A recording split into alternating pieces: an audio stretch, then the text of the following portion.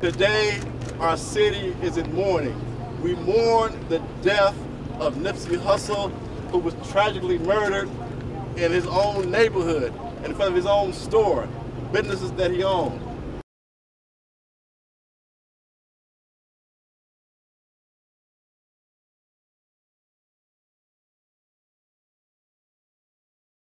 We lost a big part of South LA yesterday, really the world, but Nipsey did a lot for this community. He did not leave here, you know, no matter how popular he got, no matter how well he did in his career, in his businesses. He wanted it to stay right here. This is where he started it, as a matter of fact. When he was in high school, when he was 17, 18 years old, he used to sell his demo tapes right here on these corners.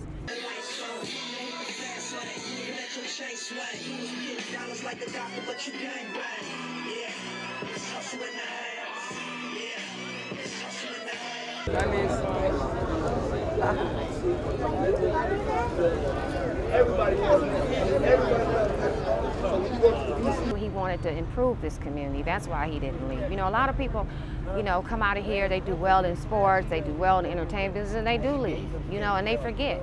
But he didn't do that. He stayed right here. His grandmother is still local here, you know, and he took care of her, took care of his children, his family. And, you know, this is really, really bad.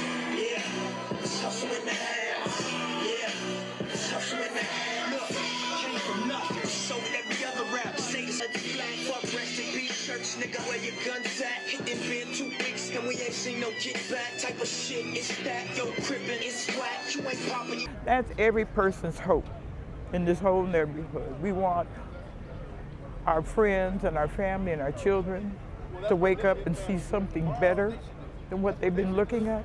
And on this corner, they were able to see him make a way for others, find a way out himself. That's the kind of hope and encouragement we lost yesterday.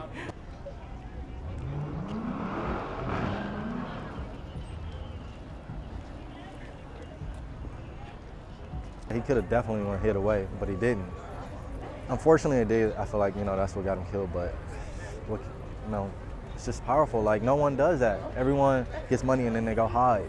And that man stood in front of his people and helped us come together.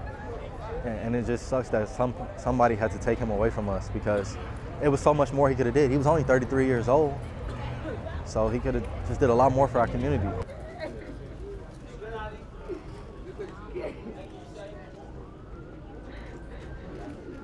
Walking Dead.